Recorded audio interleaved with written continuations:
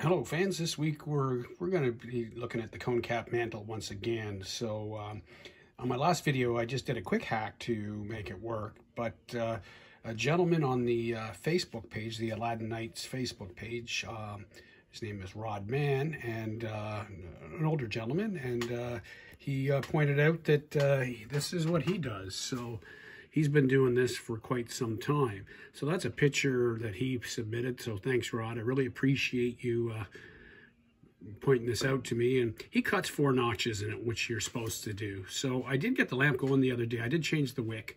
Burns much, much better with a fresher wick. And it works really well. I can only get it to about 3/4. So I'm really thinking that my mod wasn't fully complete. So if anybody's done it, well, it's not a big deal. You can finish it. So you can just put the extra slots in.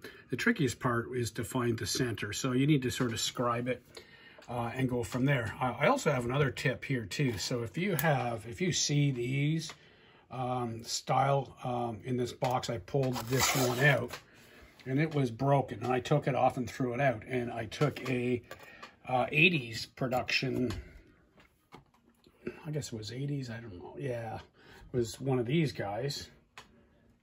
So I'll put it down. So it is made in Brazil, it looks like. Brasilia, yes. Maybe? Yes. Exactly, made in Brazil. Took one of those. I'm out of stock of the new ones. I got to get up to my guy and pick up a couple boxes of new ones. But I took one of those and I just basically cut it apart to get it out. Now, on this particular style, if you take a close look, it actually has a hook. So it's pretty simple. You have to insert a little, like a lever in there to open up the hook a little bit. I used a pick, opened it up. Then I took the mantle, and you have to modify. You got to be very careful when you modify this mantle. You have to, basically, you need to, I've got it real close up. You need to support it with needle nose pliers before you start bending it, or you're gonna change the diameter of this piece here, and you're gonna break it. So you gotta kind of hold it, and you gotta sort of pin it together, twist it together, and then you can loop it over. I'll see if I can get a better shot of that. Kind of see what I did. So that way it sits at the right position. So if you got any of those ones are, you know, you can just kind of put a new mantle on it, on an old one. So there's different materials that these are made of. So the one that I did the other day was steel. It's pretty heavy. And this is aluminum. This one over here that came out of the box, I think, is tin.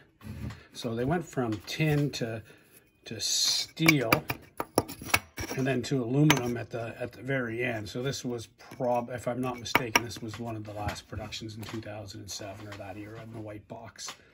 So what I did is I just snip off the sides. Rod takes these things off here. I don't think it's necessary. You can do it if you're worried about it, but it actually gives you something to manhandle there when you're locking it in. And another good thing to do is when you're doing this is to have a couple of these guys lying around, so when you make your notches, if they're off a little bit, you can see them underneath as they line up. So what I did is, even easier is the old-fashioned Dremel tool with a little cut-off disc. So that's the easiest thing. That makes, like, this took 20 seconds to do.